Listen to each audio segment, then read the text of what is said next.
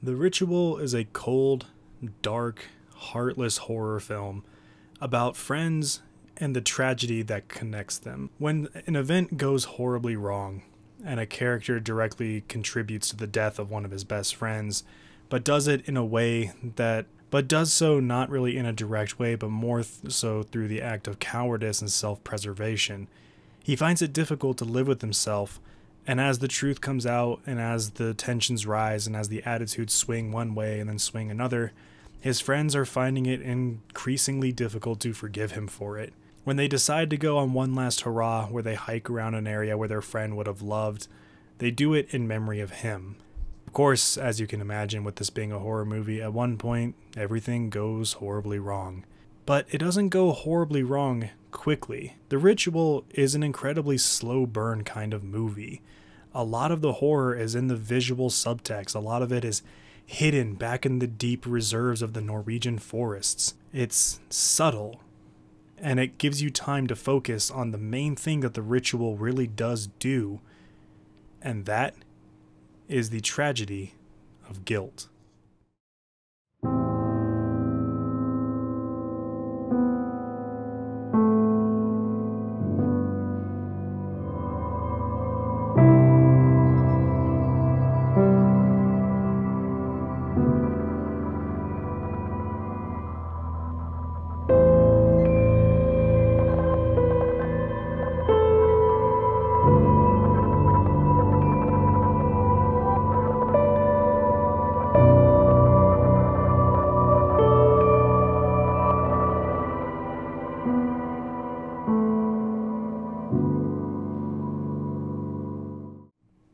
When it comes to guilt, I tend to view it in one of two different ways.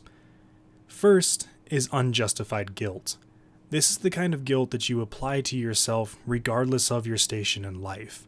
Suppose that a friend went through something horrible, and in some roundabout circumstance in your mind you feel like you can in some way connect your tragedy to theirs, and in some way kind of come up with this idea in your head that if you had done just one thing different, that bad thing wouldn't have happened to your friends. But yet, at the end of the day, there was nothing you could have done about it. At the end of the day, if circumstances had played out perfectly, maybe you would have had some role in it. But the world isn't perfect, and the world doesn't revolve around you. To me, unjustified guilt is a sign of narcissism. It shows us things that we don't want to admit about ourselves, and it shows that we're constantly trying to shove our own ideas into something, and it's showing that we are constantly trying to push our own personality into something that really doesn't belong to us. The second kind of guilt, and the guilt that the Ritual explores very effectively, is justified guilt. What if your actions could have not only prevented a bad thing from happening, but what if you were in the vicinity? What if you were there? What if you experienced the bad event with somebody, and through your own faults and through your own act of being human, you failed to stop that horrible thing from happening? And as a result, you constantly live the rest of your life wondering, what could you have done differently? Could you have stepped in? Could you have said something? Could you have called somebody? Could you have done anything different? And odds are, if you had done anything different, well, either you would have shared the same fate, or you'd still have your friend and nothing bad would have happened. This justified guilt plagues our main character Luke, and in some ways our other characters in the film as well. But I'd like to focus specifically just on Luke, as the film does want you to experience the majority of this runtime through his eyes. Luke is completely eaten up by guilt. He wakes up in the middle of the night in a cold sweat, imagining the night that everything went so horribly wrong.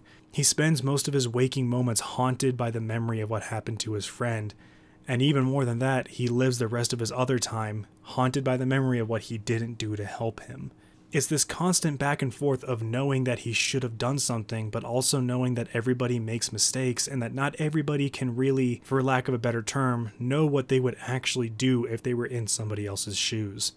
After all, if somebody was holding a gun to somebody's head, can you honestly say that you'd be the first person to jump up and try and stop them? A lot of us would like to think that we are, but until we're actually in those situations, until we're actually there experiencing it, and until we actually see that playing out in front of us and we see what could possibly go wrong and understand the concept, the absolute depressing concept of us life being snuffed out right in front of us, We really like to think that we would be that courageous hero, that we would be that shining knight in white armor, that we would be the ultimate hero and stop the people and stop all the badness and stop all the ugliness. The very harsh reality is, my friends, that odds are we would be just like Luke. We would duck and cover. We would sit there. We would watch it through the slits in our fingers. We would watch it peering around the corner of a store aisle. We'd wait and we'd watch.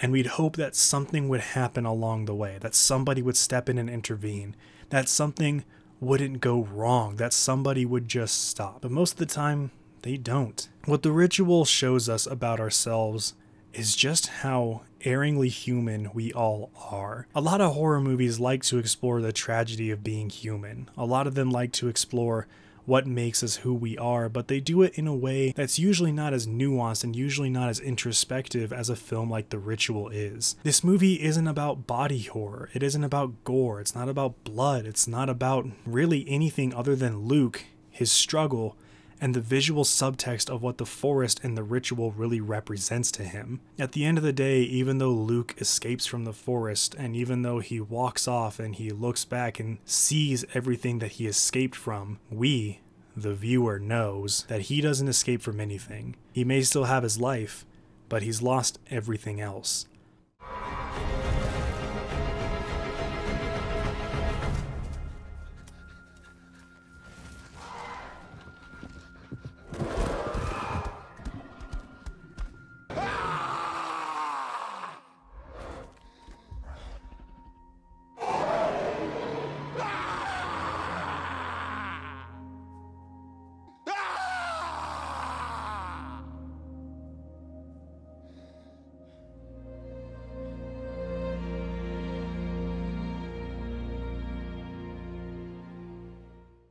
And that guilt, that never-ending, justified guilt, will stick with him to the end of his days. And if you can in any way relate to what Luke went through, and if you in any way took something away from this film, and you understood it, and you were haunted by it, then odds are you haven't yet escaped your forest either.